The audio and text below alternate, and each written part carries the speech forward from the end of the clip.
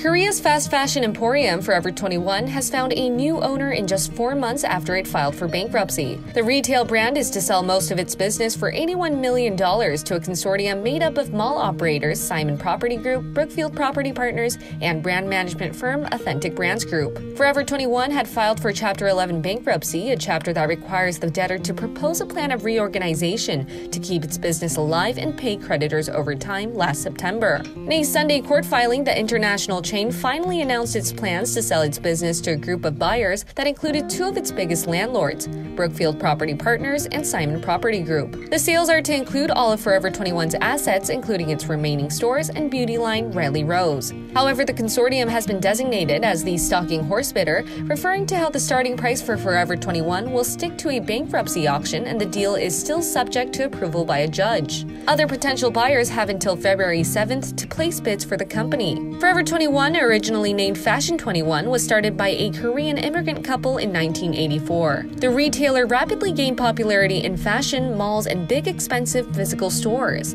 Within a year, the fast fashion seller had revenue of $700,000. In 30 years, the couple was worth nearly $6 billion, according to Forbes. However, due to the rise of online shopping that has decreased the amount of physical shoppers to malls, Forever 21 financially stifled with high debt levels and rent costs. According to Bloomberg, the company had over $8 billion to $10 billion worth of debt. In September of 2019, Executive Vice President for the company, Linda Chang, referred to the filing for the Chapter 11 bankruptcy as an important and necessary step to secure the future of Forever 21. The company had planned to close most of its stores in Asia and Europe. At the time, Forever 21 said it would exit Japan and close all 14 stores by the end of October. The company had also revealed that its Canadian subsidiary filed for bankruptcy and was planning to wind down the business, closing 44 stores in the country. Forever 21 used to be a popular retail brand with over 549 stores in the U.S., including a huge store near the White House in Washington, D.C., and 251 stores in other countries, including Canada and Japan.